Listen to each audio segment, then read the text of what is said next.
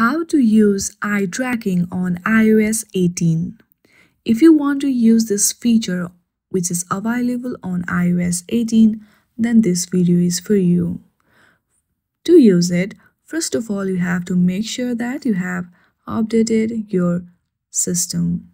To check it, simply navigate through your settings. There you will see general option, tap on it, go through the software update and make sure that your iOS is up to date. Once you check that, go back to the settings homepage, tap on accessibility and then there you will see eye tracking option available. Tap on it. Now simply toggle on the eye tracking option. Once you toggle it on, you will see this dot which you have to follow with your eye. You have to follow all of the dot with your eye. Once you are done, your eye tracking will be started successfully.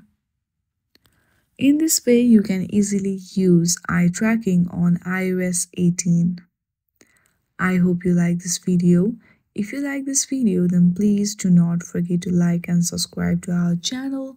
Thank you for watching.